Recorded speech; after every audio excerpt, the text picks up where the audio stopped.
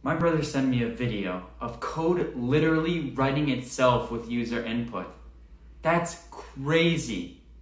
We'll be talking about if this could take jobs from potential programmers and what the future of AI in the workplace looks like.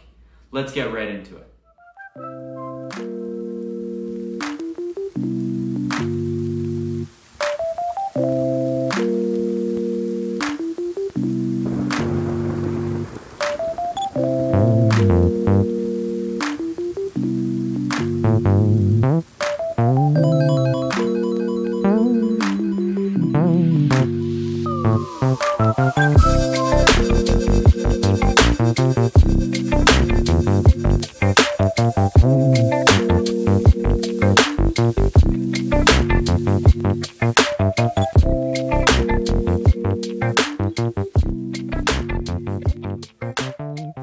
So this idea of code writing itself is actually called metaprogramming, and it's quite interesting. Metaprogramming is basically the ability for a piece of code to take other code as its input, and the code is expected to analyze, read, and generate new pieces of code with, for example, GitHub repositories as its input. So the most famous example of metaprogramming actually being implemented with AI is something that Microsoft and OpenAI collaborated to do in this virtual seminar. Let's take a look. Kevin Scott, the lecturer here, explains how he can input a function like isPalindrome, and the code will actually be able to auto-complete the function and take an isPalindrome function from a GitHub repository and generate that within the code. And that's actually fascinating.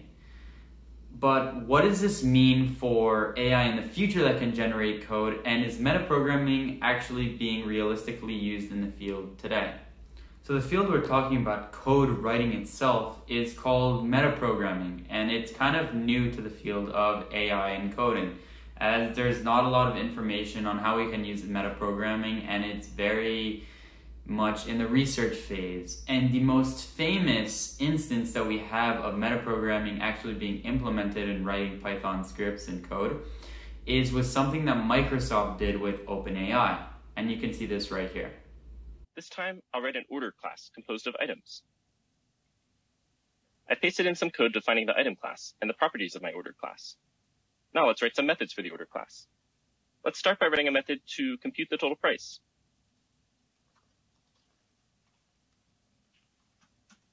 But let's add a twist. Let's apply a discount to items that are palindromes. This is amazing. Let's see what the model suggests. It helpfully writes a comment string for us.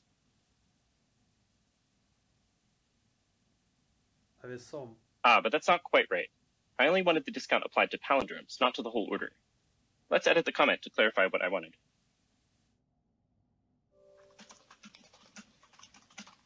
Compute the total price and return it. Apply a discount to items whose names are palindromes.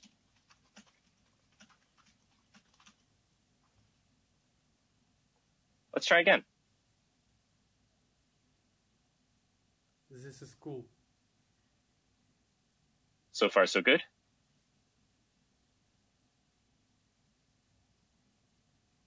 Great, that's much better. So from a perspective of someone that's hiring you in a job, metaprogramming has its advantages and its disadvantages. So the first advantage is that it's very useful and it can make a lot of workarounds a lot shorter and make coding a lot easier for you and your colleagues. But a disadvantage is it's not really necessary to learn metaprogramming, and therefore some of the developers you're going to be working with in a group might not be able to understand what you're doing. And that's an issue, because if your fellow developers don't understand what you're doing, it might be an issue to when you're not working at the company and you have code that is using metaprogramming and other people don't understand how to use it, it's basically going to be unusable, and that's an issue. So now let's look a little bit about the bigger perspective or the bigger issue here.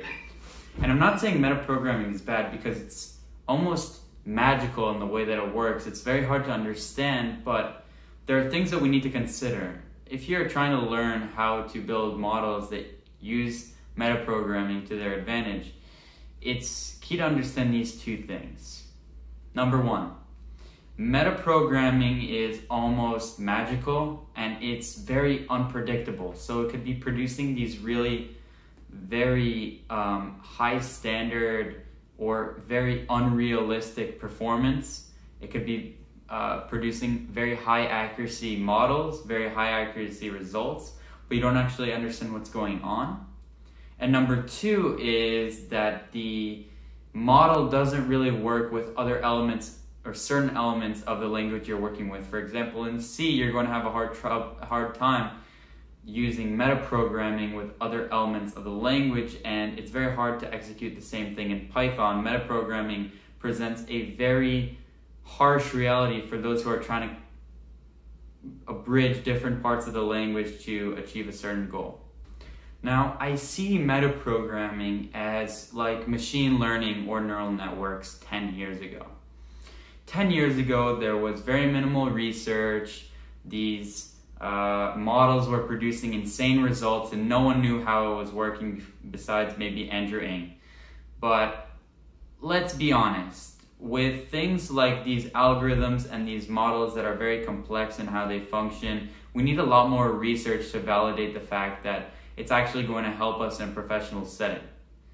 For now, it looks like metaprogramming is more suitable for the developers trying to play around with his programs, but it doesn't look like it's going to work in a corporate setting. But that doesn't mean it's a bad thing. Let's talk a little bit about what metaprogramming means for the future.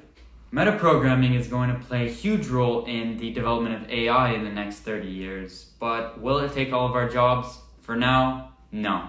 There's a lot of research that's required to be done, a lot of people and developers that will be able to play with the method. And after a bunch of years of research and a bunch of people trying to implement the models in different environments, we'll be able to get a better insight of how metaprogramming will influence AI in the future. But for now, don't worry, your job isn't gone yet, and you can still be a software developer.